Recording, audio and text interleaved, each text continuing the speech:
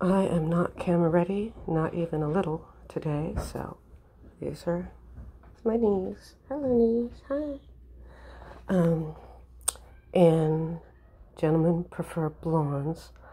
Marilyn says, I mean, you don't marry a girl just because she's pretty, but my goodness, doesn't it help?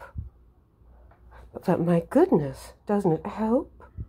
So when I try to get the high lift, I sound southern. Okay, you wouldn't marry a girl just because she's pretty, but my goodness, doesn't it help? So that's the kind of voice I would use if I was playing a role as Marilyn Monroe, a Hollywood actress, as Marilyn Monroe, a Hollywood actress. And it's not that different from my real Norma Jean Baker, Norma Jean Dougherty, sorry. I almost forgot my first husband's last name. Voice. It's not that different, but my real voice makes me sound more like a ordinary human adult because it's not quite that high and it's not quite that breathy. So I don't really sound like a little girl in reality, but I do sound like a little girl most of the time when I'm playing Marilyn. So everything about the Marilyn persona that I developed was a heightening of what was really true about me. I thought, well, I'm going to play a persona. It'd be easier if it's the real me in some way, and then it won't be so hard to remember. So I noticed that there were a lot of girls who were getting good parts who had higher voices than mine, and they were getting really good parts, and they had high voices. So Marilyn's voice became a little higher. And I knew a girl who had a really breathy voice, and she sounded very sexy. Her voice wasn't high, but it was breathy, and it was sexy.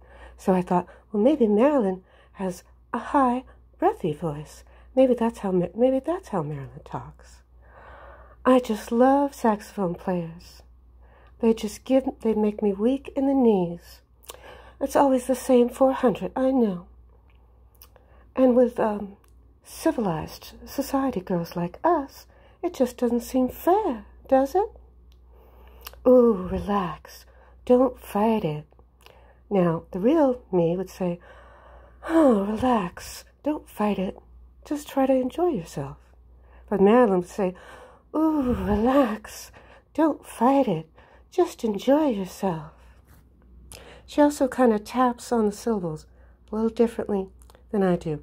And if I'm tired or not, and at my best, sometimes Marilyn comes out sounding like a Southern belle, and I have to be really careful not to let that happen, because I've never played a Southern girl, a Southern woman, and that's not the Marilyn Monroe persona that we have. Yeah, this persona. Okay, so yeah, you don't get to see my face today, because one thing for sure, I don't look like Marilyn Monroe today, unless Marilyn Monroe had a face as red as a lobster. So, all right then. Thanks very much for watching. Bye.